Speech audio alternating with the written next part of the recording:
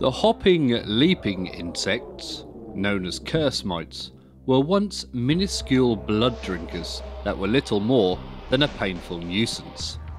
However, having fed upon the distorting powers of chaos, such parasites grow huge.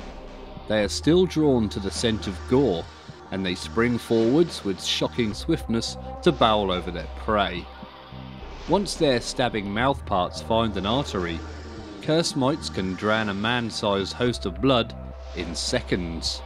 As they feast, the parasites' bodies balloon, swelling in size even as they turn crimson.